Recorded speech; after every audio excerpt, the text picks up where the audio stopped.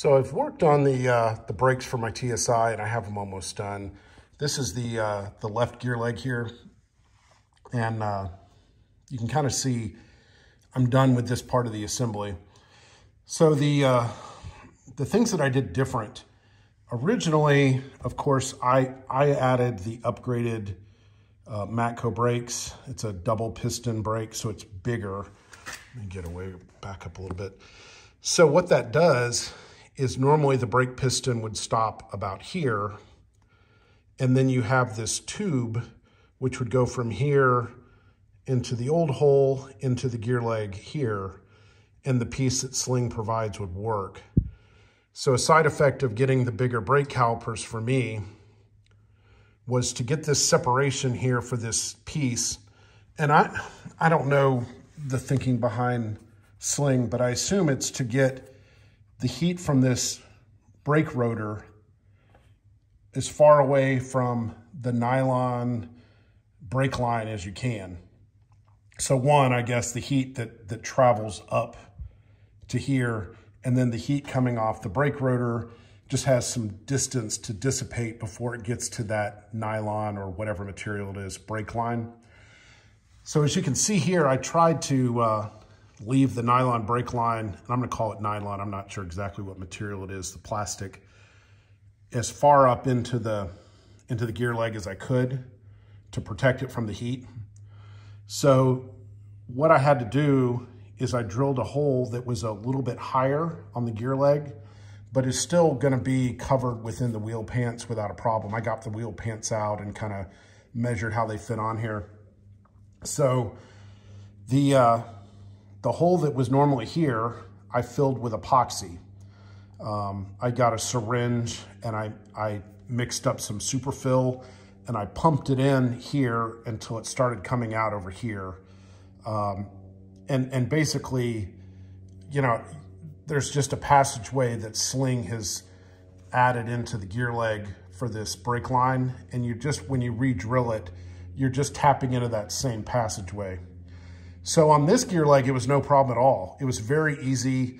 It made sense. It took me just seconds to drill it out. And then I filled it with epoxy. And then I sprayed some primer over it to protect the epoxy.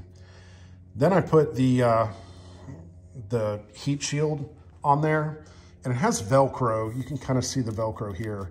And the Velcro doesn't keep it very tight. It does keep it on there. So I added some safety wire here and here.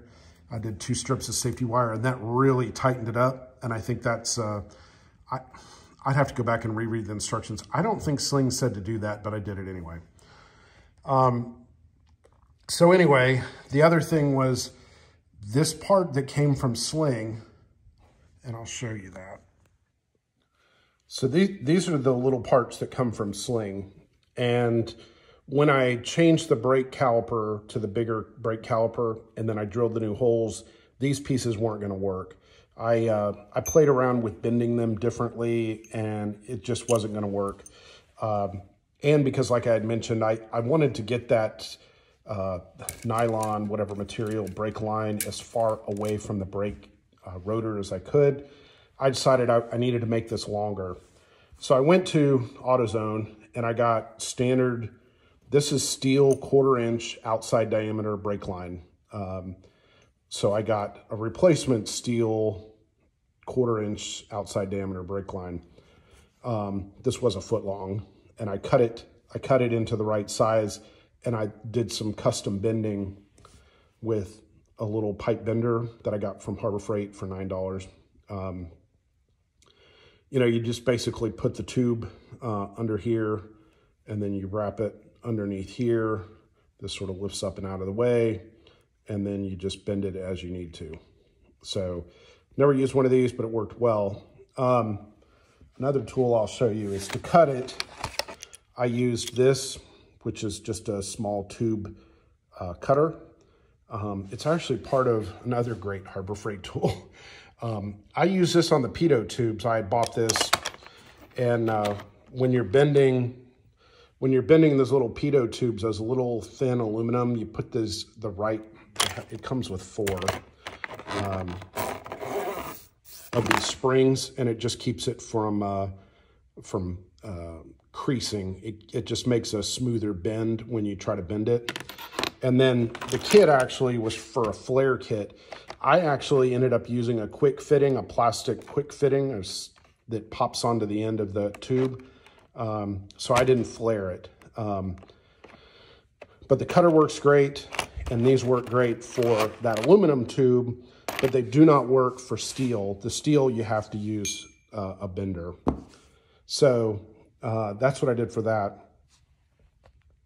And it turned out really well. I'm pretty happy with it. The other thing was this has got some sort of a anti-corrosion coating on it. When I put it in the bender, it just popped off. So I sanded it down and I sprayed some high temperature silver paint on it that I had. And I just figured that would be a little bit of a radiant heat reflector, and it would give it some increased corrosion protection. I mean, this is just bare steel, the one that Sling provides. I don't know if corrosion is an issue, but because this was black, I wanted to make it back to being silver. So maybe an unnecessary step, but it didn't add but just a couple minutes. So anyway, that's my project for today. I actually bought some more. This is the thicker protective sleeve that Sling gives you. And I bought an extra 10 feet or 12 feet of this because I want to coat it in this everywhere. I didn't have enough to run it all the way to the front of the plane. But on the inside of the plane, you could see where the tube comes in from the sidewall. And then it goes to the centerpiece. And then that's where it ties into this T-fitting. Now the T-fitting is particular because I have the handbrake. I do not have the toe brakes. If you have the toe brakes, then obviously you would have independent left and right, whereas mine are tied together for just simultaneous braking of both wheels. So they just get fed into a T-assembly and then run to the front of the plane. So the little protective hose that fits over the actual brake line, that's where I got some more of that because I wanted to run it all the way and then all the way to the front just to give it some extra protection. I was going to get braided steel line and redo the whole brake system, but I kept adding to the project scope and I just decided this was good enough and I would leave it at that. Because if you go to the, if you use braided cable, like size 3 AN braided stainless cable, you got to change all these fittings, and each of these fittings, so you got to redo everything. And I just decided I didn't want to slow myself down and then just keep adding to the scope. Down the road, if this isn't working out, I can change it. But I think with just extending this up a little bit, which I was going to have to do to accommodate for the bigger brake rotors, which again was already a change. I thought that was enough. And I think that'll keep the heat away because the plastic, nylon, whatever brake line is up in the gear leg, pretty protected. Because initially when the nylon was coming all the way down here, people were having it leak because I think it would get soft and it was melting. But I think keeping it all the way up here, I think I'm going to be okay. So time will tell on that one.